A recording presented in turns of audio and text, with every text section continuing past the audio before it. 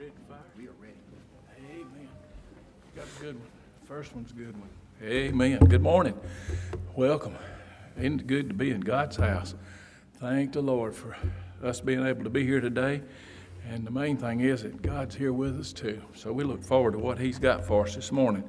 247 is our first hymn, and that's on He Hideth My Soul, page 247, as we stand together.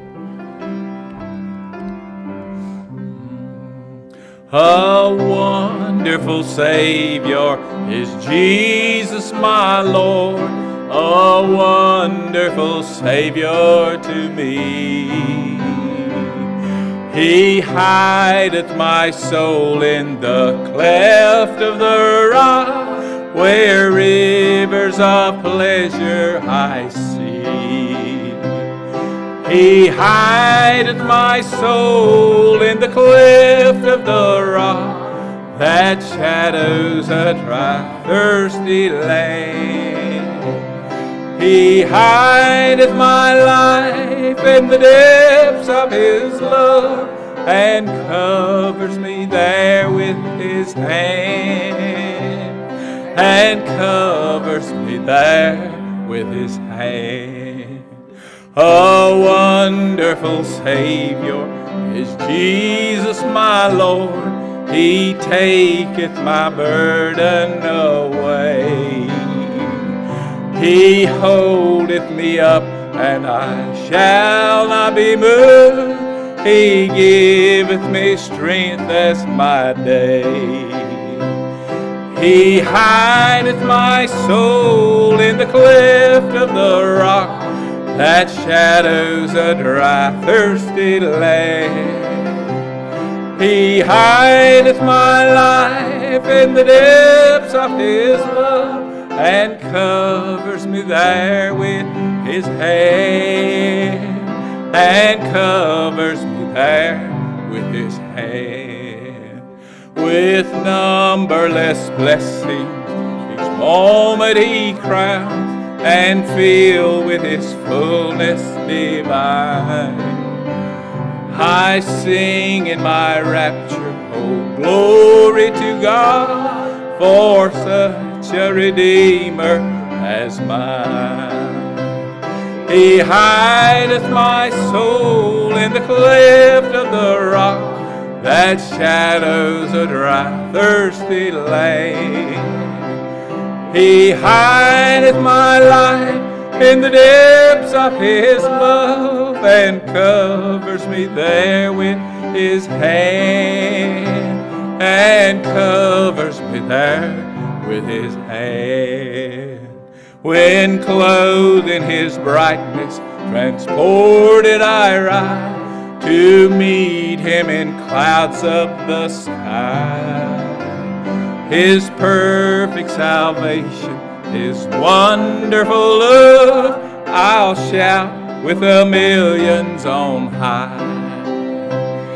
He hideth my soul in the cleft of the rock, that shadows a dry, thirsty land. He hideth my life in the depths of His love, and covers me there with His hand, and covers me there with His hand. Thank you, Brother Jim. You may be seated. Thank you so much for being here this morning. We've got a number of our folks that are out today of just a lot of sickness going around. I think I was at the hospital, two different hospitals, 2 different times. I was at the hospital 4 times this week, twice with my sister in Greenville at St. Francis, and then twice over here, one at the rehab and one at the hospital with Brother John. Brother John's not here this morning. He thought he might get to make it. He is out of the hospital now, and he's at home, but he's still having to watch it and be careful. He's able to drive if he can. but the dizziness has not completely left him, so he's having to be careful. It looks like he told me he'd be here unless he had a setback, so he probably had a little setback today. Pray for Brother John. Lord might help him. And then Sister Jean, we received a text yesterday that she had fallen, and I think dislocated her finger, if I remember correctly. And then, of course, she's been sick anyhow. But let's be in prayer for her. Miss Patty, Brother Leonard's sister, we've been praying for her. She's trying to get out and about a little bit, but they've run a lot of tests on her. They're not sure exactly what's going on there, but pray for her. So many in our family, our granddaughters, we've got 2 granddaughters that are real bad sick. Briella's got the flu. And her mom and dad, both, I think, have the flu, our son and our daughter-in-law there in Malden. And then our granddaughter, Isabella, in North Carolina, she's got RSV virus. And I think her mother's sick with RSV virus, our daughter. So just a lot of sickness going around, a lot of folks. And I was talking to a preacher early this morning, and they were talking about the different churches getting hit right now with some of this stuff. And it's just kind of come by different places. But the hospitals are full. If it's not flu, it's RSV. And if it's not RSV, it's COVID. It's something. But the hospitals are full. So just we want to pray the Lord might touch and help these folks and intervene on their behalf. And then some of our folks are not aware of it, but Brother Robbie had an accidental shooting yesterday. He had a .32 in his safe, just a small safe there, and went to move a letter or something, and it just slid. It wasn't 5 or 6 inches, and hit carpeting, which is so rare, and it fired. And he was hit in the hand and had to go to the doctor, but it was the grace of God. God protected him. That bullet fragmented upside against the safe. Brother Jim was telling me this morning, it fragmented. They gathered the pieces together. Any of those fragments could have hit him in the torso. It could have been really bad. The Lord protected him. He did have to get a couple of sutures on his thumb. It didn't even hit the bone. It just hit the flesh. But I'm thankful the Lord protected him. But so we've just had a lot going on this week, and I know you have as well. The baby shower went tremendous yesterday, though. The ladies were really thrilled and had a wonderful time. And Sister Amber was so thankful for all the ladies showing up, and my wife was so thankful for all the ladies showing up. Thank you for all the hard work there. Thank you so much for that. But let's ask God to bless us and help us now in this service. We need the Lord. There are folks that walked in here just look like you and I, but they're under such heavy burdens. I can't imagine the burden they're carrying. You can't imagine. Only God knows, and they know. But the Lord knows what they need this morning. We need to ask God to intervene and help them today. The Lord might touch them and help them. And each and every one of us, we don't know what we're going to face this week, but we might be under that same burden before the week is out. We need to ask the Lord to help us today. So it's important that we seek the Lord and His presence this morning. God's will be done. I'm going to ask Brother Mike, if you would, brother, if you'd open us up in a word of prayer this morning, please.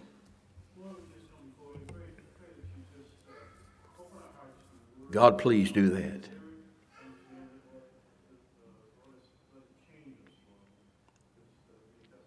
Yes, God, please.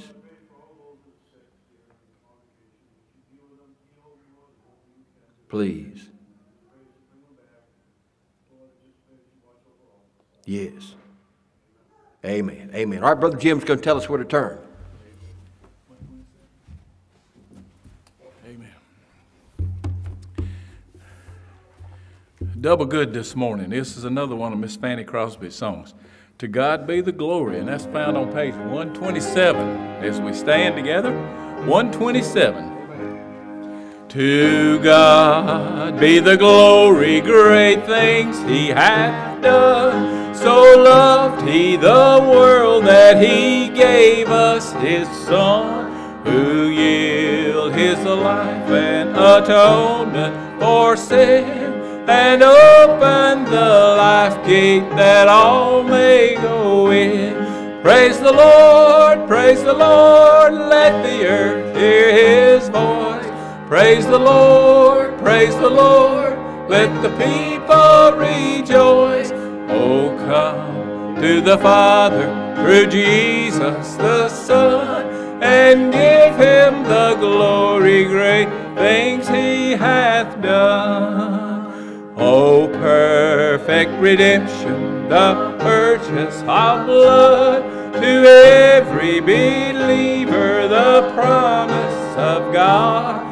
The vilest offender who truly believed, that moment from Jesus a pardon received. Praise the Lord, let the earth hear His voice. Praise the Lord, let the people rejoice. Oh, come to the Father through Jesus the Son, and give him the glory. Great things he hath done. Great things he hath taught us, great things he hath done, and great our rejoicing through Jesus the Son. But purer and higher and greater will be our wonder, our transport, when Jesus we see. Praise the Lord, let the earth hear his voice. Praise the Lord, let the people rejoice. Oh, come to the Father through Jesus the Son, and give him the glory. Great things he hath done. Amen. Good singing this morning. All right, let's spend the next few minutes now in our fellowship time and welcome each other and welcome our visitors. Amen.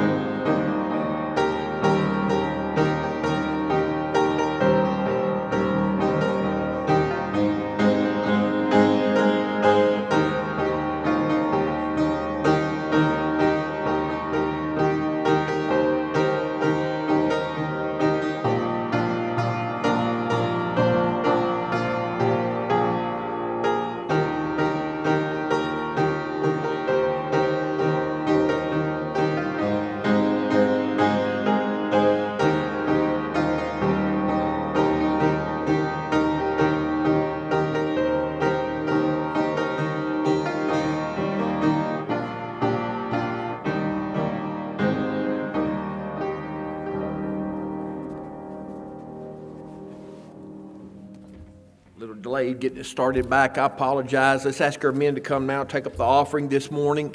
Thank you so much for your faithfulness and your giving. We had another good week, good response out of the radio broadcast this week, and it's getting to be more consistent, and I thank the Lord for that. Just different folks are, most of the time now they're just sending us an email, and of course sometimes I get excited. I see this email coming on our church website, and I get excited thinking somebody maybe got a blessing out of the radio broadcast, and it's somebody trying to sell us some kind of computer thing. You know, it's always, oh, let me redo your web page and all that kind of stuff. But in between those, we get a lot of those, but in between those, we get the comments, and I thank the Lord for that. Appreciate you giving to the Lord the work of the ministry around about the church. We had a good day yesterday visiting Brother Leonard and I, but we had one gentleman. It's about as close as we've been since I've been here, and I've been in some positions where they bumped up against me before in anger, and this guy was right in my face. He came right after us, but I knew I had Brother Leonard right there waiting on me. I turned around, he's already in the car.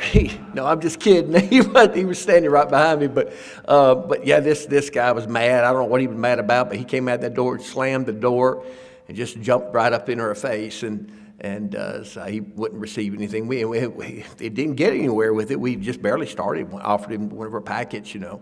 But we find out later on from some of the folks around there that he's having a hard time in his life, and a lot of stuff between him and his ex-wife and all this kind of thing. So you never know. You never know what they're going through, but just be sweet in your soul and try to be a witness and a testimony and go on. You never know what God might use that in their life. But we got back to the car. We tried to pray for him, ask God to help him best we could, but that's all you can do. You give as unto the Lord this morning. Thank you again for your faithfulness. Brother Leonard, thank you for the good Sunday school lesson this morning. If you would give thanks for the offering, please. Dear Father, it's just a joy and a privilege. Yes. Back to you just a small portion of what you Yes, Lord, thank you. Father, you're so good to us. We just thank you for all your provisions. We just thank you for our church, our ministry here, Victory, how you help us and bless us, Father. Father, help us to remember that everything we have belongs to you. Yes, Lord. Father, now, please take the tithes and offerings, bless them, and use them to reach lost souls. Father, we give you all the honor and all the glory in Christ's precious name we pray. Amen.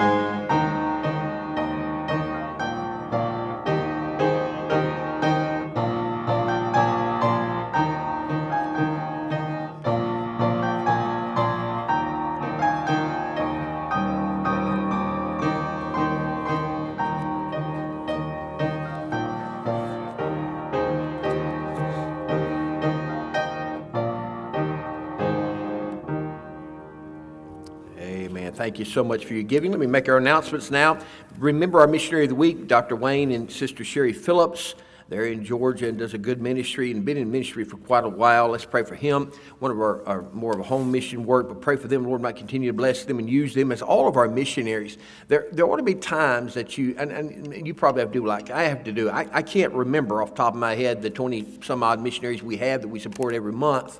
And then others that we've had come through that we prayerfully support that we haven't been able to take on currently, but we pray for them. I can't remember all of them, so I have to use a list, and maybe you do as well. But try to pray for all your missionaries at least once a week. If you can more than that, that would be good. But if not, understand at least once a week. Make yourself avail yourself to the point of praying for these folks that the Lord might bless them and use them in a mighty way. It's difficult, different places right now across the world, and they need a lot of prayer. Please continue to pray for them. And then my wife said to give you ladies a special thank you for Sister Amber's shower. Everything was beautiful, and it was. It went over real well, and she was just thankful that the ladies showed up and had a part in that. And thank you so much for your faithfulness in that and coming out to that. And I know Sister Amber appreciates that as well. And then we've got another announcement, and I hadn't said anything on purpose this morning, but Samuel this week trusted the Lord as his Savior. He talked with Joe and his mom, and just he'd been asking questions lately, and he just wanted to be saved, and so he trusted the Lord, and they led him through the plan of salvation. He seemed to understand it, and so he asked God to save him. So we're going to have the baptism next Sunday night. We've been waiting on a baptism for Brother Anthony now for, it's been a couple of months.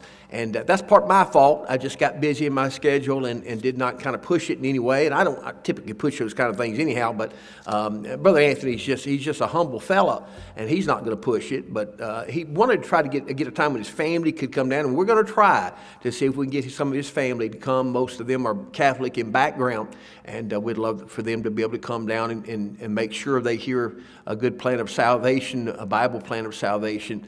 But if they don't get to come, we'll try to send it to them by YouTube or some other format, send it to them where they can see that and view that. But next Sunday night now, we're going to have the baptism with right now, as far as we know, Brother Anthony and Brother Samuel. It's hard calling little Samuel Brother Samuel, but he is. If he's trusted God by grace and by faith, he's Brother Samuel now. So we're going to try to have baptism next Sunday night for those two. And so we'll try to get this all ready to go in the baptistry. So keep that in mind. And please try to be here for that if you possibly can next Sunday night. I had another announcement. It just slipped my mind. What was I going to say? I can't remember what it was. I'll remember it, though, before too long. One of the things I did forget, though, thank you, visitors, for being with us today. I normally always greet the visitors. Thank y'all for being with us again this morning. We do appreciate that. Even though we've got a thinner crowd of our regular people, we've got some of our folks out. But Brother Paul was telling me what happened. They had to put Sister Jean's finger back in place. And I've had that done before. She dislocated it, so they put it back in place. So I'm assuming it's okay now, Brother Paul? I'd mentioned that a little while ago about her, but... Okay. Well, be in prayer for Sister Jean. She's had a hard go of it the last 2-3 weeks, so let's pray for her with her health. All right, Brother Jim's going to come lead us in the last song.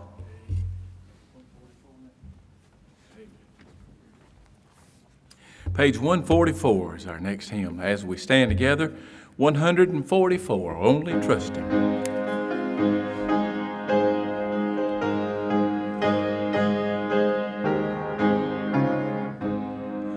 Come every soul by sin oppressed, there's mercy with the Lord, and He will surely give you rest by trusting in His word. Only trust Him, only trust Him, only trust Him now. He will save you, He will save you, He will save you now. For Jesus shed His precious blood, rich blessings to bestow. Plunge now into the crimson flood that washes white as snow. Only trust Him, only trust Him, only trust Him now. He will save you, He will save you, He will save you now.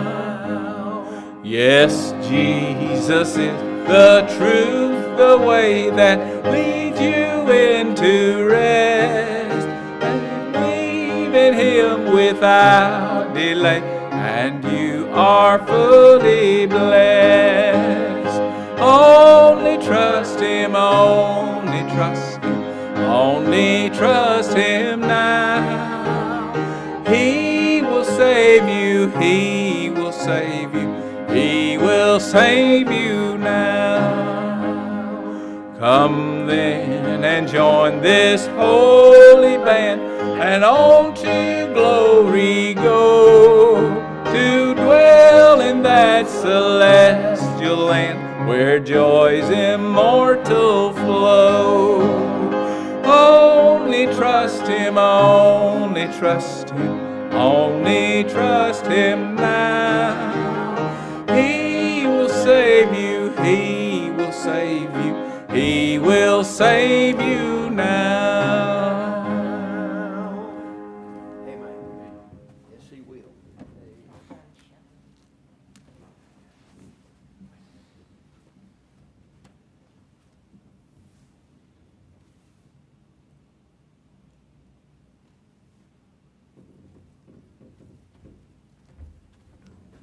Thank you, Sister Linda. Thank you, Brother Jim. Sister Linda's been suffering with one of her migraines today. She gets them quite often, and they don't really have a good remedy for her. But she tried to be here this morning to help us in the piano, and I thank the Lord for that. Thank you for your faithfulness, even though she didn't feel so well. I appreciate that, but please remember her in prayer as well. The Lord might help her. Zechariah chapter 4, if you would, in your Bible. Zechariah chapter 4. This is a new message for me, and it's still in development. Now, you know how I am on some of our messages. God will help me, and I'll preach it a time or two, and maybe hear it someplace else, and then maybe the Lord show me something different out of a text, and I may come back later on and give you a second half to it.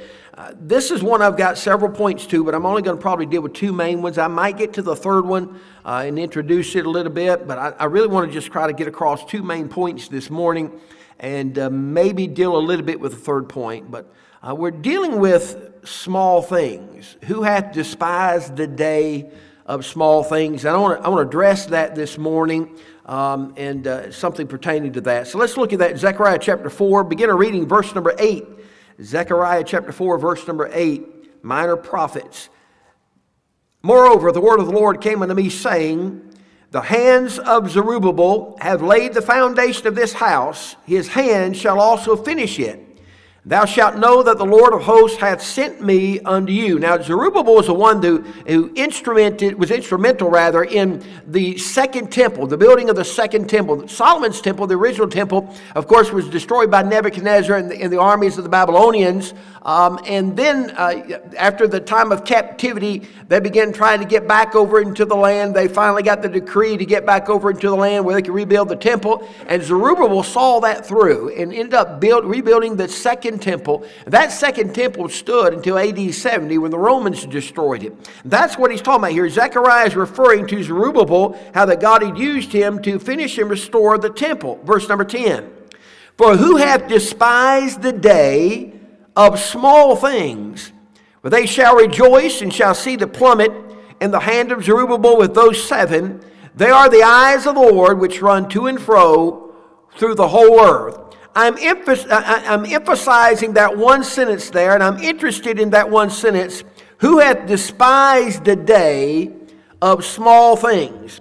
There is no question that our God is a big God. If you're saved by the grace of God, you know He's a big God. You know, for God to get to where you were at before you could be saved, you know God had to be a big God. God had to be the only God. Psalm 95 verse 3 says, for the Lord is a great God and a great King above all gods. The psalmist Asaph in Psalm 77:13 asked the question, who is so great a God as our God? In Isaiah chapter 40, verse number 28, the Bible says, hast thou not known, hast thou not heard that the everlasting God, the Lord, the creator of the ends of the earth, fainteth not, neither is weary. There is no searching of his understanding. Nothing has ever suddenly occurred to God. God knows everything. God not only knows everything in eternity past, but God knows everything in eternity future. God knows everything. He doesn't have to search out anything. He knows everything. There's nothing He can't do. Jeremiah chapter 32, verse 27. Behold, I am the Lord, the God of all flesh. Is there anything too hard for me? And the answer is no. There's nothing too hard for God. You can't get so far from God that God can't get to you. You can't get in such a deep storm that God can't get there where you're at. God can go anywhere He needs to go. David said, if I were to go to the lowest hell, God would be there. If I were to go to the highest heaven, God would be there. Highest mountain, God would be there. Doesn't matter where he was going, because he was a child of God, God was going to be there with him. That's the God we serve. He's a big God. He's a big God.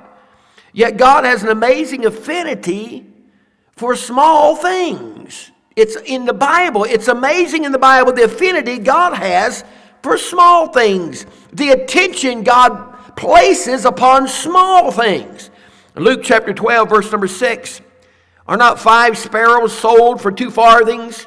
And not one of them is forgotten before God. But even the very hairs of your head are all numbered. Fear not, therefore, you are of more value than many sparrows. A sparrow is a small bird. A sparrow is a small thing. There are a whole lot of birds bigger than a sparrow. Sparrow is a small bird.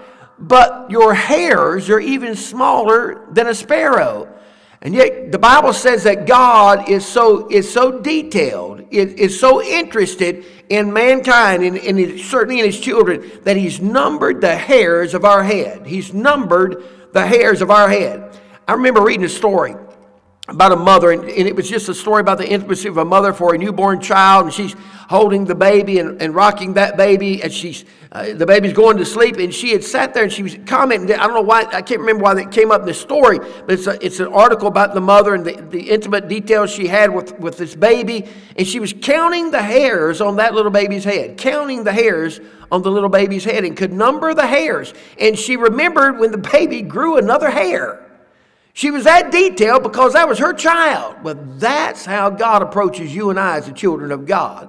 God numbers our hairs. God knows the number of every one of the hairs on our head because we're his children. And just as that mother held that little baby in her arms, God holds us in his hands. He knows us intimately, and he's interested in us intimately. Things that we may think are small in the mind of God, God doesn't consider them small. I've been through times in my life, I have been, and you've been as well, where I've been through certain things, certain storms, and certain troubles in my life, and I just wondered, Lord, I'm not seeing you anywhere. God, I know I'm not going to hear your audible voice, but I'm reading your scripture, and I'm not getting anything. I don't understand what's going on. I'm looking for answers, I'm not getting the answer. And you start wondering, God, I know you're busy, God. I know you're busy, God, but surely you hadn't forgotten about you. No, God hadn't forgotten about you. God hadn't forgotten about me. God's interested in the small things. It doesn't matter how little I may be. I'm a child of his, and he's interested in me and my affairs. He's interested in the small things. I want to bring your attention this morning to some of the small things God cares about. Number one, God cares about small sins. In the book of Job, chapter number 15, verse number 11, the Bible said, "Are the consolations of God small with thee? Are the consolations of God small with thee? Is there any secret thing with thee? Why doth thine heart carry thee away, and what do thy eyes wink at? That thou turnest thy spirit against God, and lettest such words go out of thy mouth. What is man that he should be clean? And he which is born of a woman that he should be righteous?" The Bible says there in verse number 11, "Are the consolations of God small with thee? Is there any secret thing with thee?" God's interested in things, sins that we consider to be small. We may think that God's not paying any attention. We may think that we're going to be able to sweep it under the rug, but God's aware of it. He's interested in those things. He cares about the small sins. Matthew's Gospel, chapter number 5. Verse number 21, he clarifies it. The Lord himself clarifies it to us over here in this chapter, Matthew 5:21. "Ye have heard that it was said by them of old time, Thou shalt not kill, and whosoever shall kill shall be in danger of the judgment." Well, that makes sense. You take a man's life after he's created in the image of God, you take that innocent man's life, you're going to be in the place of judgment. God's going to judge you over that. That makes perfect sense. Verse 22 says, "But I say unto you that whosoever is angry with his brother without a cause shall be in danger of the judgment." Now that's something different. Well, you didn't touch him, you didn't kill him, you didn't slay him, but you're angry with him. God says, you know what he's saying? He's saying a sin is a sin. It doesn't matter whether it's small or big. A sin is a sin in the eyes of God. "I say unto you that whosoever is angry with his brother without a cause shall be in danger of the judgment. And whosoever shall say to his brother, Raca, shall be in danger of the council. But whosoever shall say, Thou fool, shall be in danger of hell fire." He goes on to say in verse number 28 of this chapter, "But I say unto you that whosoever looketh on a woman to lust after her hath committed adultery with her already in his heart." You don't have to actually commit the sin of physical adultery. If you thought it in your heart, Jesus said you're already guilty. Things that we may consider to be small and insignificant to an almighty God. He's a big God. He's dealing with a whole lot of big issues. But he's concerned about the things we think are small. He cares about the small sins. We may sweep them under the rug. We may try to forget about it. But God cares about the small sins. What you and I see as insignificant, God sees as a personal transgression against his holy being. And it is. It doesn't matter whether we tell a little white lie or whether we go out and steal something off a shelf. It's still a sin in the eyes of God. It doesn't matter whether we sit out there and attack someone and assault someone, as we see a lot of the assaults going on in the big cities nowadays. It doesn't matter whether we assault an individual or we sit on a church pew this morning with pride built up in our hearts. God says you've transgressed against his holy being when we do those things. The things that we deem to be significant, God says, yes, they're significant. And the things that we deem to be insignificant, God says you're wrong. They're significant too. They're all significant. God cares about the small sins. In Psalm 51, David said, against thee only have I sinned and done this evil in thy sight. Psalm 51:4. Against thee only. He's talking about God. Against thee only. We have transgressed against the holy, righteous God that created us, that saved us when we sin. Even in the small sins. Doesn't matter what they are. We transgressed against God. Now, Psalm 51 is where David deals with his adulterous sin with Bathsheba. And Bathsheba, of course, was the wife of Uriah. You remember that story. Fact of the matter, what is the great sin, the one great sin that everybody remembers about David? Now, he committed other sins. He transgressed God in other ways. He numbered Israel one time in disobedience to God. It cost the land of Israel a lot of deaths. He did other things. At one time, he pretended to be a Philistine. He actually was a re-reward. The Bible uses that word re-reward. He was a rear guard for Achish, king of Gath. And you know who came from Gath? Goliath came from Gath. This is Goliath's king, and he's actually defending Goliath's king. He's their personal guard at one time, pretending to be a Philistine. David had sinned more than once. But what's the thing everybody remembers about King David? Great King David, a man after God's own heart. He committed adultery with Bathsheba, and then he ended up murdering her husband through warfare. Ended up having her husband murdered in order to try to cover it up. That's what we remember. Well, what folks don't remember is how that all started. Now, everybody's got their own opinion. And as I was going through studying this week, I saw some, I never have agreed with this idea. A lot of preachers attack David for not being out at war. If you study it in its context, and you study the story, you find out that shortly before this happened, David was in battle and almost got killed by one of the giants in the land. If somebody else hadn't stepped up and delivered him, he would have been killed. And they told him, his own men said, now listen, King David, you're the king of Israel. We don't want you out here in the heat of the battle. We don't want you out here. At one time, you're a great soldier and you're still a good soldier, but you're older now. We want you ruling the land of Israel. You be a king. They had asked that of him. We don't know that that's not what he's doing. David never showed any cowardice at any time. I'm not buying this that David was afraid to be out there in battle. I'm not buying it. He was trying to sit there and honor his men in that regard. As far as I know this much, God never dealt with him about it. If God was displeased with him being at home instead of being out there in the battle, you'd think God would have said something to him. He didn't say anything to him about that. David oftentimes, we believe, would go on the rooftop, especially at nighttime, and pray. This appears to be the situation. David's going out there on that rooftop. He's possibly going to pray. He doesn't say he's going to pray, but he's out there on the rooftop, and we do believe he'd done that before. It was common culture in that land with the Israelites. They would go on the rooftop and they'd pray. If you remember, Peter did that at one time. In modern day Israel, New Testament Israel, he went on the rooftop to pray, and he had the vision, if you remember.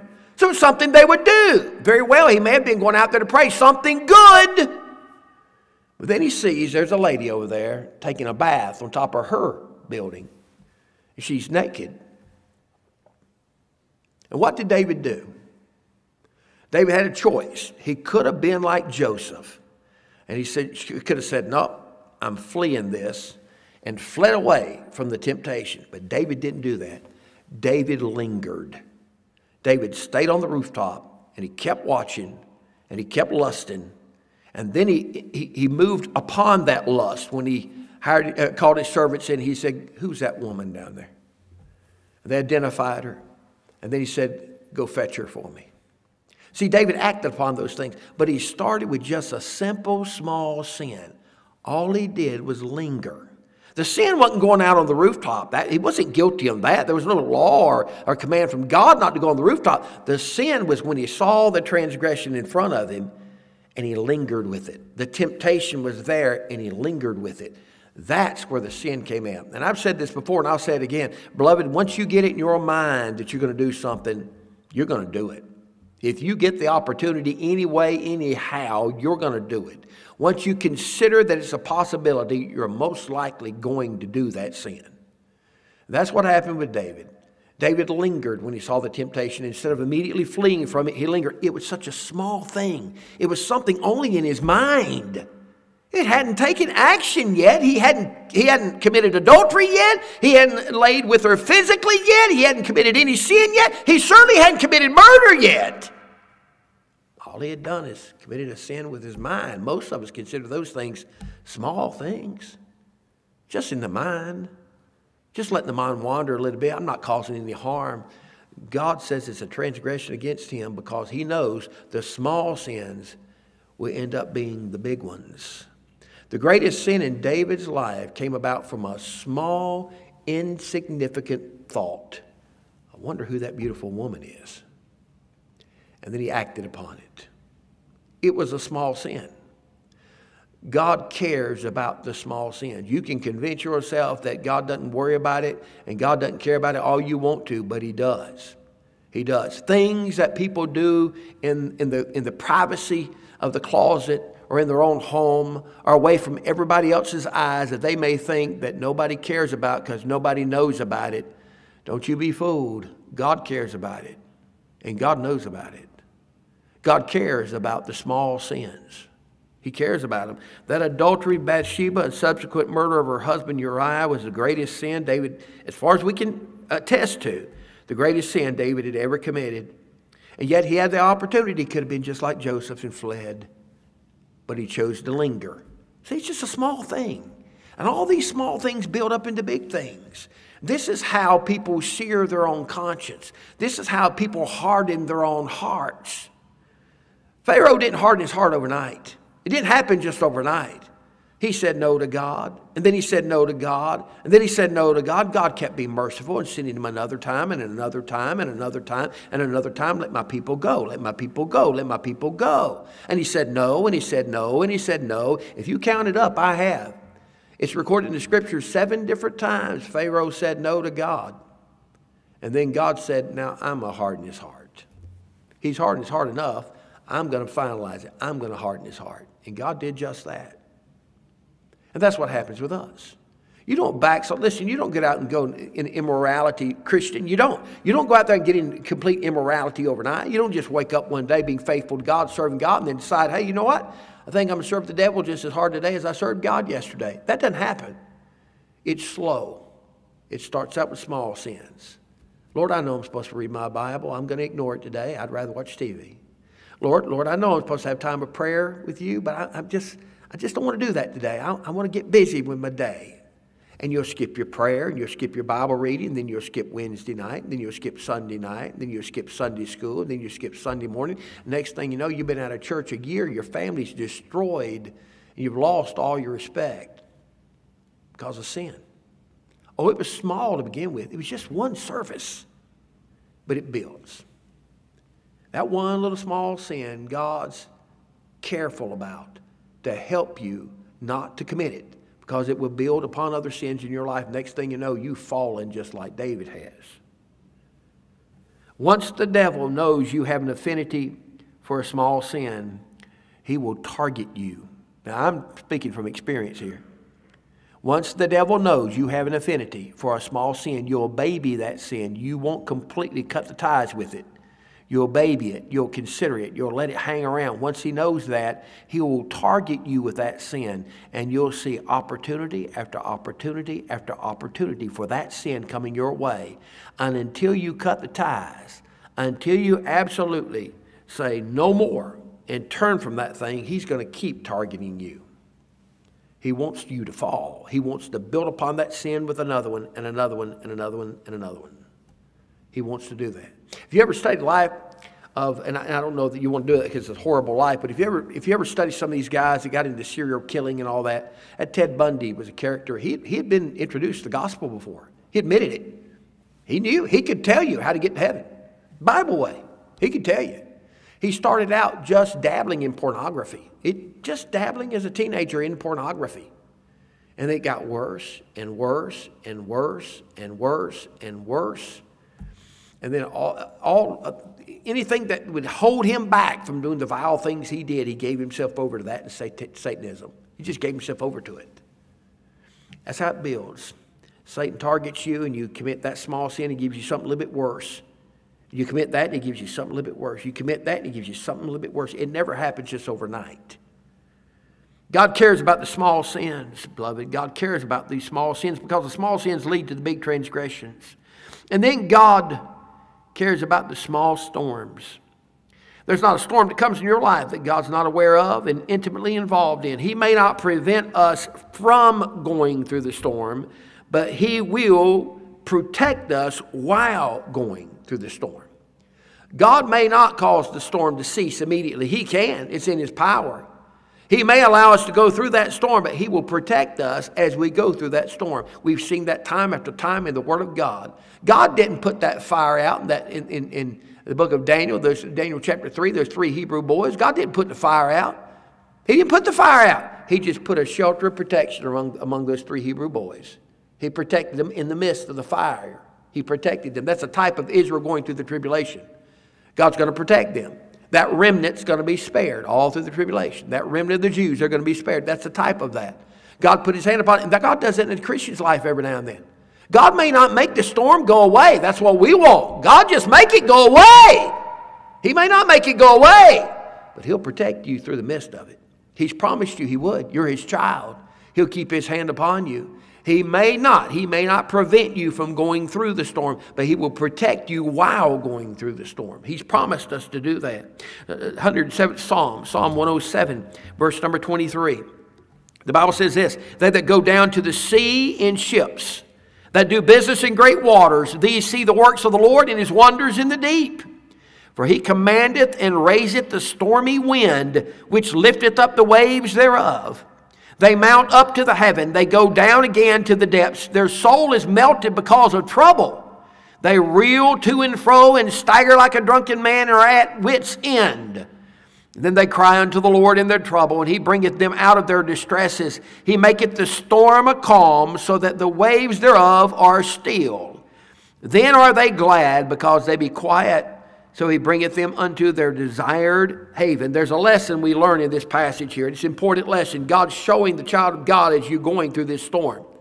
God's showing you, listen, everything in this passage here points to God allowing us to go through the storm, but protecting us in the midst of the storm and bringing us out the other side.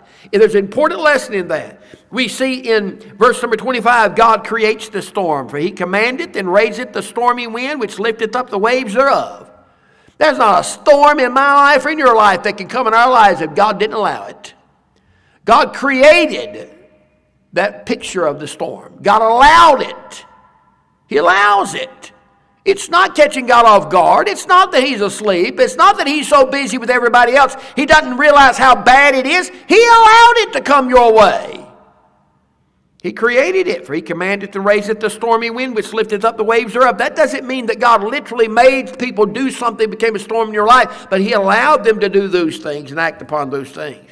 Then God uses the storms to bring man to his own end. Verse number 26 and 27, they mount up to the heaven, they go down again to the depths. Their soul is melted because of the trouble. Trouble is more than they can handle. It's just more than they can handle. Verse 27, they reel to and fro, stagger like a drunken man, and are at their wits' end. That's exactly where God wanted to get them.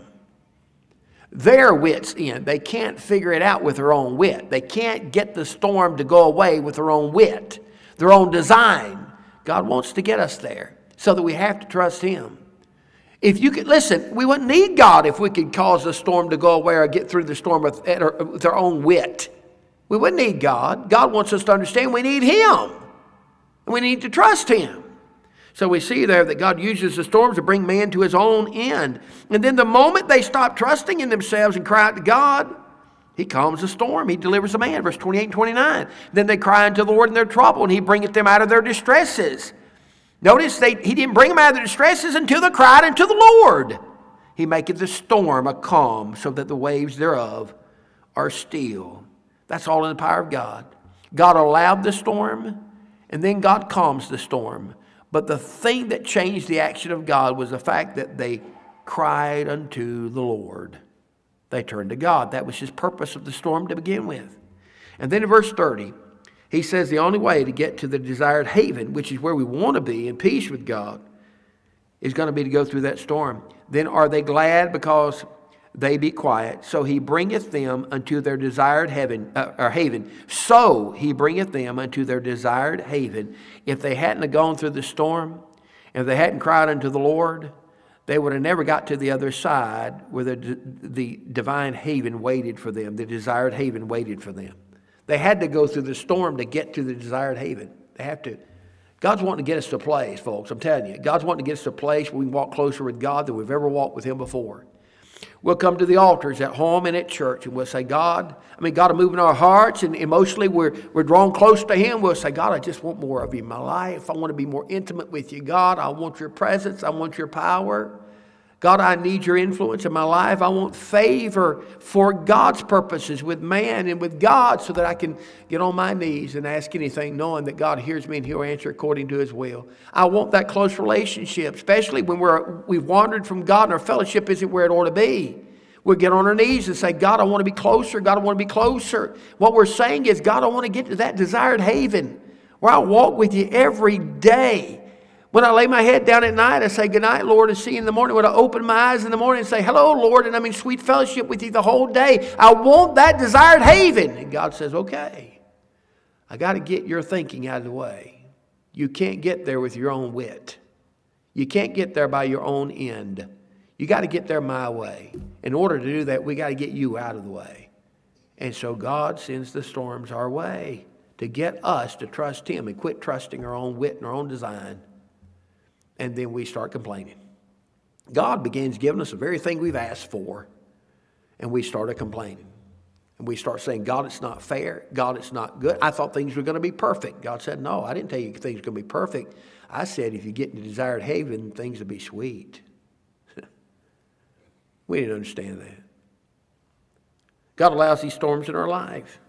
But the only way to get the desired haven is to go through the storms, beloved. And the desired haven is a very special place. Isaiah chapter 54, verse number 11. The Bible said, O thou afflicted, tossed with tempest. He's talking about the storm. O thou afflicted, tossed with tempest, and not comforted. Behold, I will lay thy stones with fair colors, and lay thy foundations with sapphires. Those are jewels. I will make thy windows of agates, and thy gates of carbuncles, and all thy borders of pleasant stones. And all thy children shall be taught of the Lord, and great shall be the peace of thy children. That's the desired haven. God said, I'm going to bless you. I'm going to decorate you. All those are jewels that you would see. You would see a wealthy husbandman decorating his bride with. All those are those jewels. And they're jewels that have an affinity with Israel directly. God said, you've been through the tempest and not been comforted, but I'm going to lay stones with fair colors. I'm going to decorate you. I'm going to give you borders of pleasant stones, and all thy children shall be taught of the Lord, and great shall be the peace of thy children. God's describing to them the desired haven, but they had to go through the tempest to get there. You don't just wake up, beloved, one day and have a perfect walk with God. Nobody does. Nobody does. We have to draw closer to him in steps. But if we'll keep following him and trusting in him, he'll get us to the desired haven if we just keep trusting him, following him. What we have to begin to understand is that God controls all the storms at all times. God controls all of them. And we have to understand that. And that's sometimes we don't understand that. We have a difficulty understanding that. And because of that, we have doubts about whether God's going to protect us or not, whether God's going to provide for us or not. In the book of Nahum chapter 1, Nahum chapter 1, verse number 3, the Lord is slow to anger and great in power and will not at all acquit the wicked. The Lord hath his way in the whirlwind and in the storm. The Lord, he controls it. Do you understand that? Every storm, small and great, God controls all of them.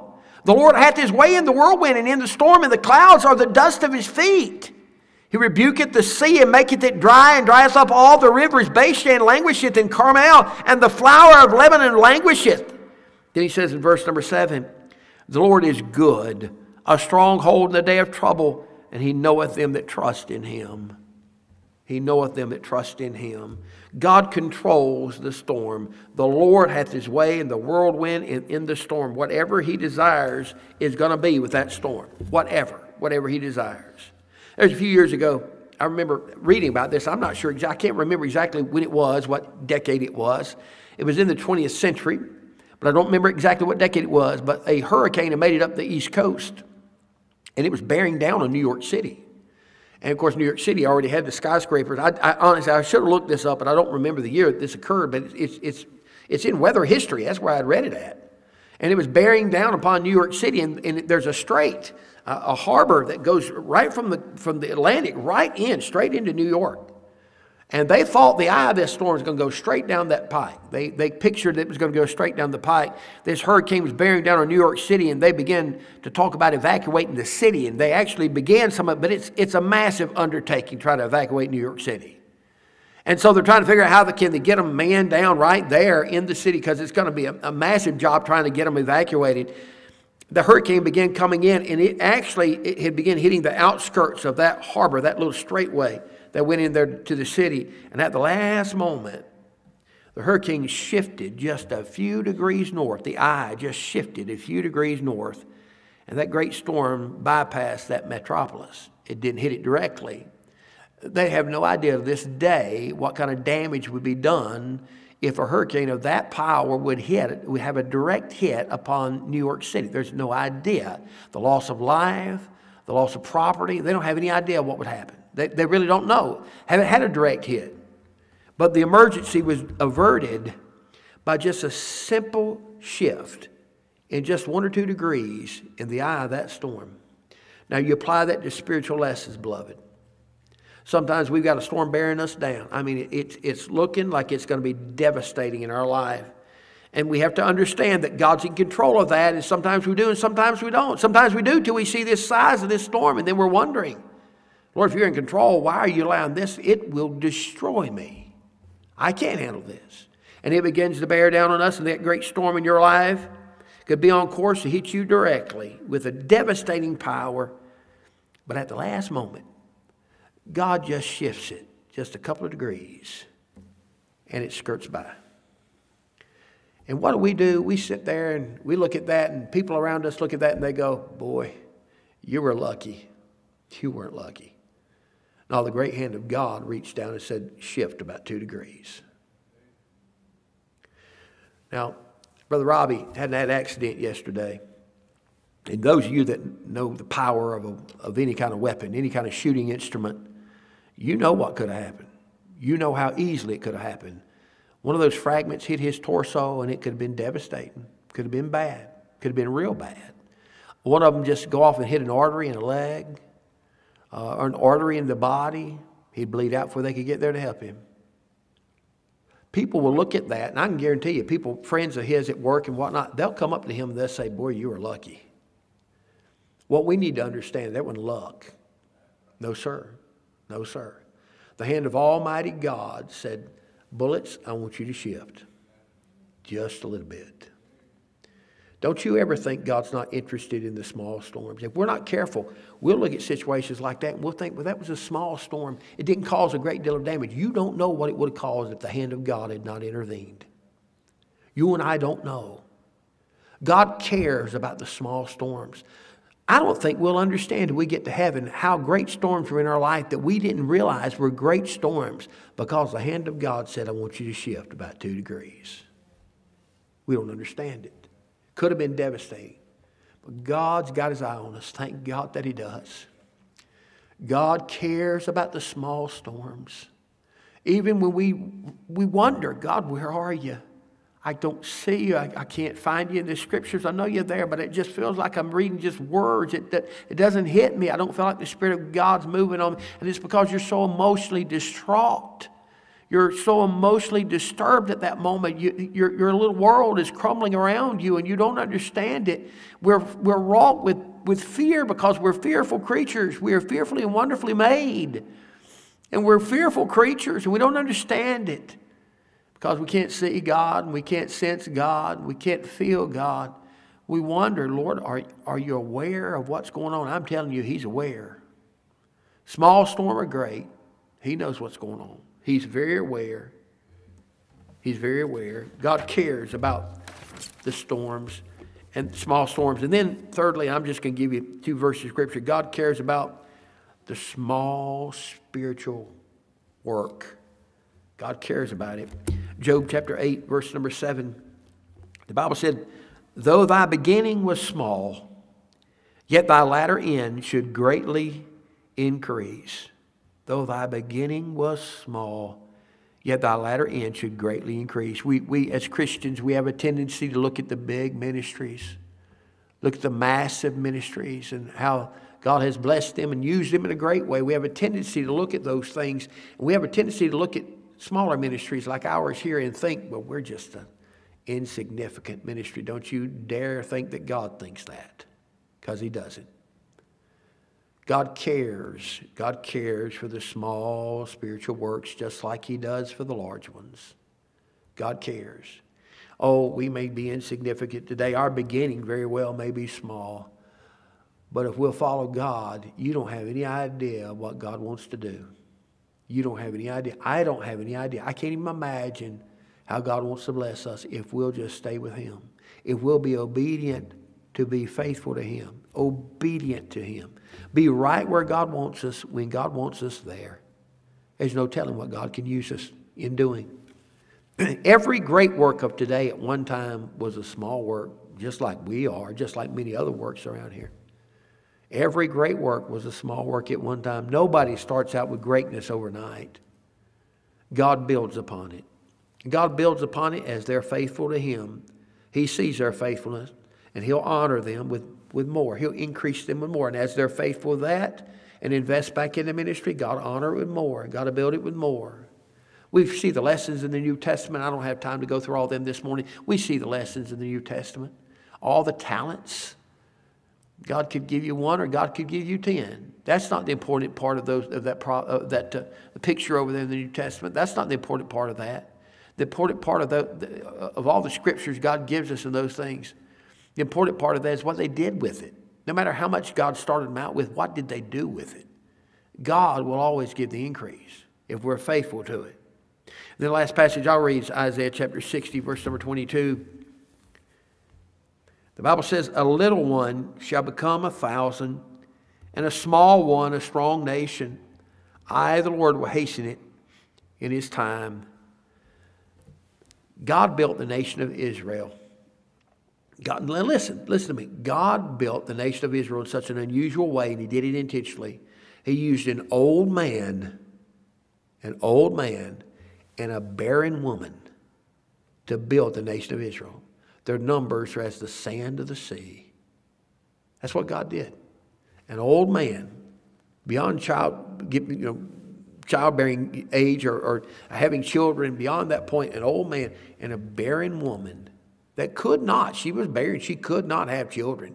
If God had not overshadowed her, she had never had a child. God used them to build a great nation. And God can do the same for any group. The hand of God and the power of God is the same today as it was back then. You just have to honor God. You have to be faithful to God, and you have to believe in Him. Abraham didn't trust in himself. He didn't trust in Sarah. He trusted in God. And God honored him. God cares about the small spiritual work. God cares about the small sins. God does. God cares about the small storms. God cares about small spiritual work. If God cares about them, then we need to care about them. Would you stand to your feet? I ask Sister Lynn to come to the piano. Softly play a hymn of invitation. Maybe the Lord spoke to your heart this morning. I want you to be obedient to the Lord. Let Him help you. If you need to come to the altars are always open here. You don't even have to wait to the end of the service. If God moves on your heart, come to the altar, you come on. Right in the middle of the service, it won't hurt us. You be obedient. Mind the Lord this morning. As she plays softly a hymn of invitation, maybe the Lord spoke to your heart. Maybe you'd like to come pray. Maybe you'd like to come pray for somebody else. Maybe you know of somebody going through something in their life. They need God to help them know that He's in control of everything. Maybe you'd like to come pray for them. Mind the Lord this morning. Be obedient to Him. Let Him help you today. That's right. Some have come. Just mind God today. while she plays, mind the Lord.